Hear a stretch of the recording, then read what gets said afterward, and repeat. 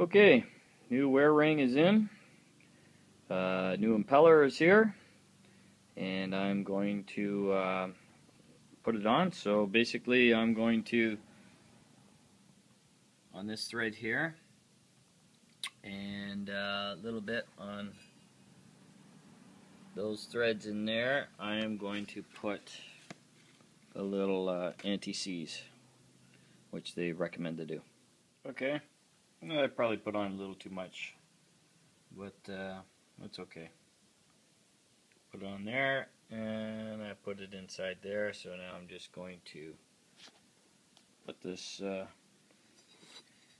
together.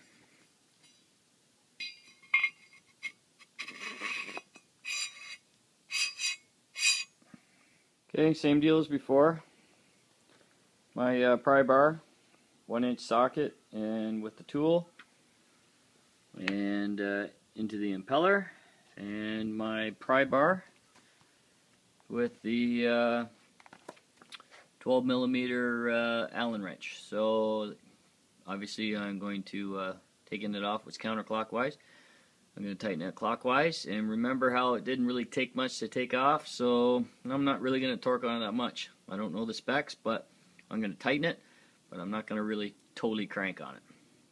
Okay, next step is I'm not going to put the synthetic pump grease back in.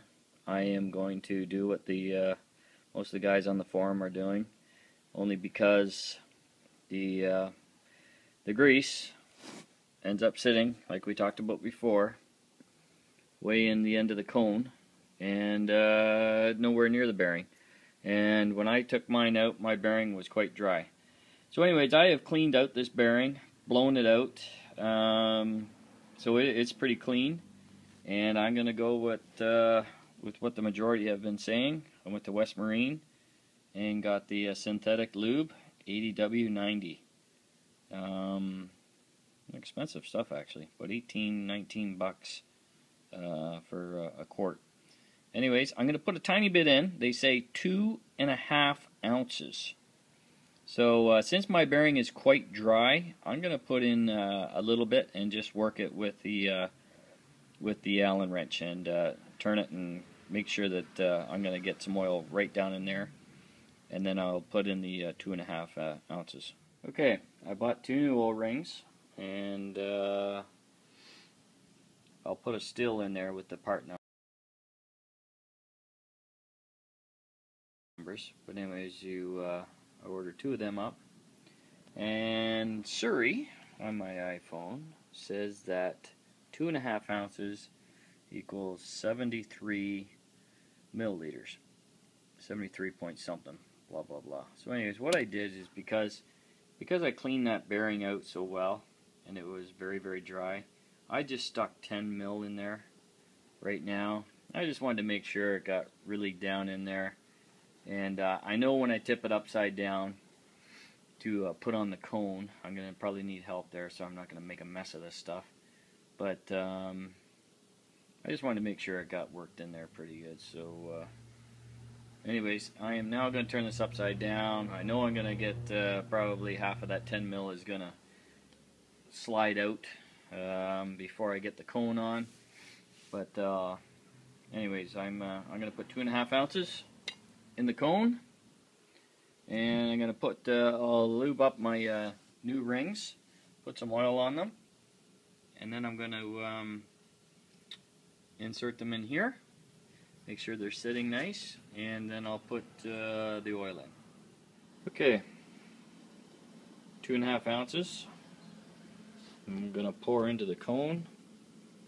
I've got my 3 bolts ready. I've cleaned all the lock nut old stuff off there, and I'm going to apply some blue removable to these threads, and I'm going to put it on vise. So basically it's upside down, just being held by a vise, and I will have to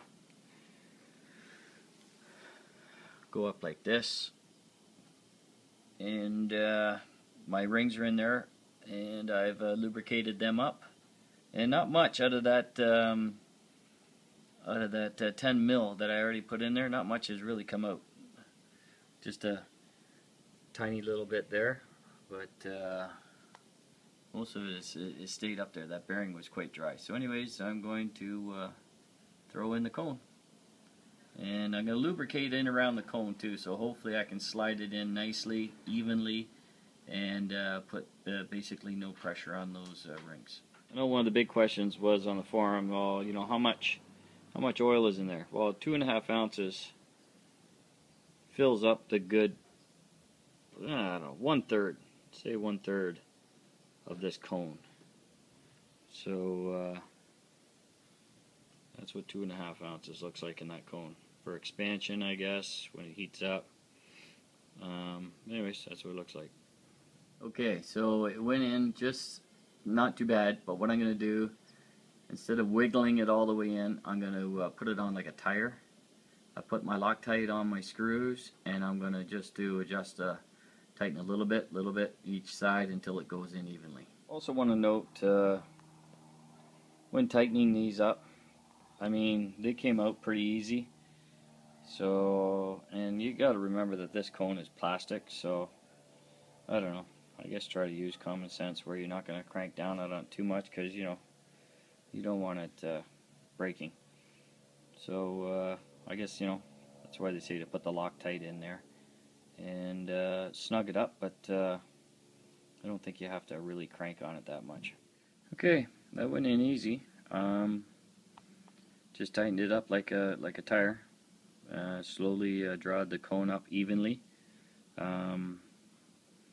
It went in smooth, so I'm pretty sure that the O-rings sat in their place and didn't bind, because it went in nice, Loctite. So what I'm going to do is, since it's February in Southern California here, and I'm not going out next week, I'm just going to leave this turned like so on a paper towel, and yeah, just see whether or not the seals are right.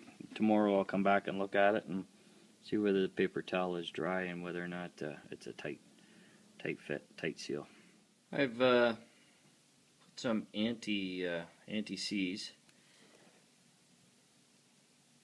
in where the drive shaft's going to go, and because what I want to do tonight before I finish up is I want to put on these cones. Now, Solus gave 2. Gave this one, more like a square at the end, and this one that has more like a taper at the end. So I'm thinking, because the dealer put the last one on, he used the taper. So I will go back with the taper. And I mentioned before that there was a tip on the forums where they said hit the threads 3 different spots and then Loctite it up. Well, on mine there's no threads, but I was helping a buddy on the weekend that had an 06 215 horsepower model, and his seal cone had threads. So on the 185s, looks like no threads. So what I'm going to do is I'm going to pop this in and use some Loctite and maybe have it sit there for a bit and firm up. But I did notice the last time when I pulled this off, pulled the old one off, there's O-rings. There's one there, one on the outside, and 2 on the inside.